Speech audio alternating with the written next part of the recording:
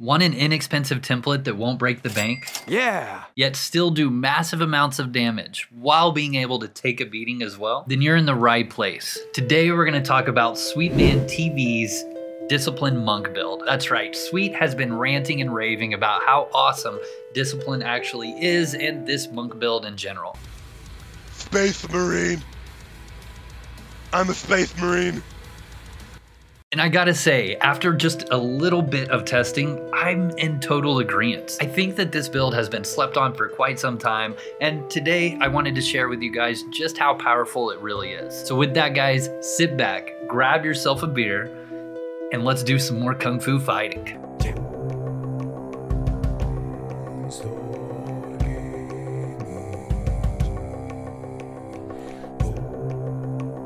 Alright guys, starting off with the template, we're going to go with 100 anatomy. This here is going to do multiple things. First, it's going to increase the damage done to our target. Also, it will give us a reduction to bleed and disease damage that we take. Best of all though, it'll increase our weapon finisher chance by double what it would be normally. Arms lure at 100. With this, our chance of inflicting weapon specials is increased by 10%, which, as you guys know, is massive damage. Since we are talking about arms lore and damage, this allows us to disarm our targets as well, which will once again increase damage taken from all sources by 25%, as well as to take a 25% penalty to melee defense. For tactics, we're obviously going to go with 100. Any template wanting to do damage with a weapon is going to need this. Wrestling at 100. This is hands down my personal favorite weapon skill. The martial manual weapon is the same stats as a warfork, so it hits hard and hits fast.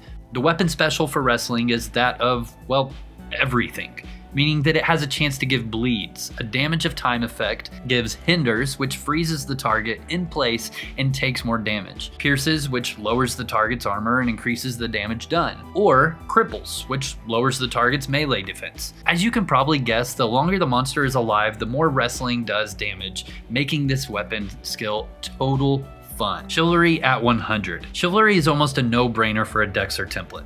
Not only does it give you 2 heals, but it also has the abilities to increase your swing speed, your damage output, and even a free rune book basically to all towns, shrines, and dungeons. Plus a lot more. Parry at 80.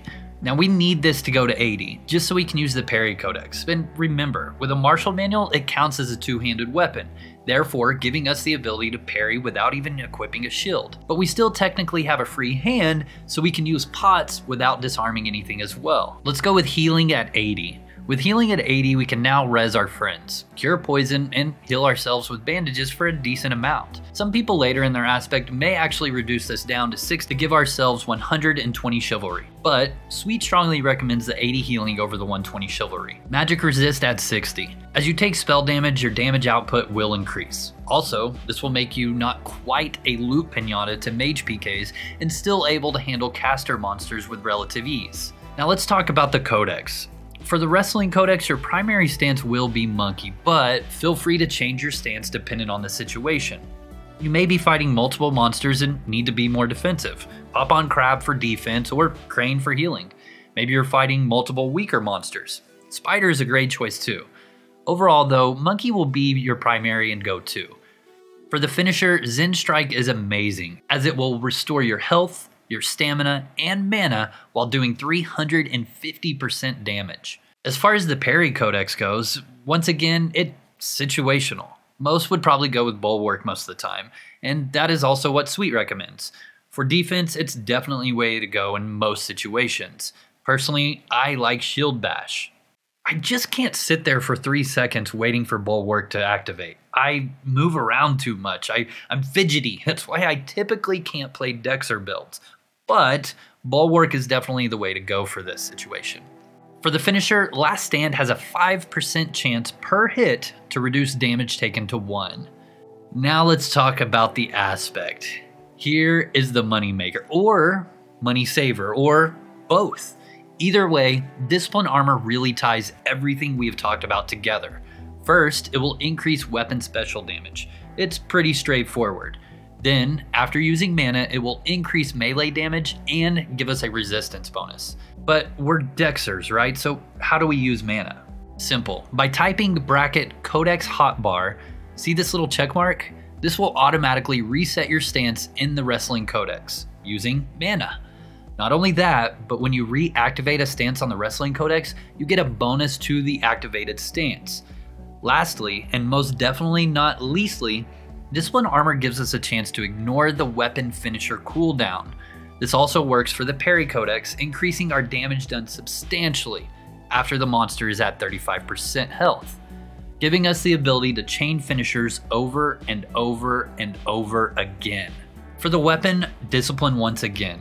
The weapon proc Iron Will does a decent direct damage to the monster, but also will increase our damage done as well as our damage resistance for 30 seconds. Let's talk about the Mastery Chain. As far as that goes, melee special chance and special damage is a big point of this build, so I'd strongly recommend to stack that up. At lower aspect, we may want to focus on some accuracy links. If we don't hit, we don't do any damage, so obviously hitting the target is very important. Swing speed links are going to be really helpful too, since we aren't doing the 40,000 gold a core air aspect for this build. Melee aspect chance is fine too. The only thing is we don't want to go into a habit of proccing our melee aspect over and over, because only half of it, the direct damage, is going to be used. But with that melee aspect modifier, I'll throw that one in there as an honorable mention. This will further increase the effectiveness of Iron Will and the bonuses that it provides. Typically, for me personally, I don't stick very long with Dexter templates, but I do think that this one I'm going to have a really good time with.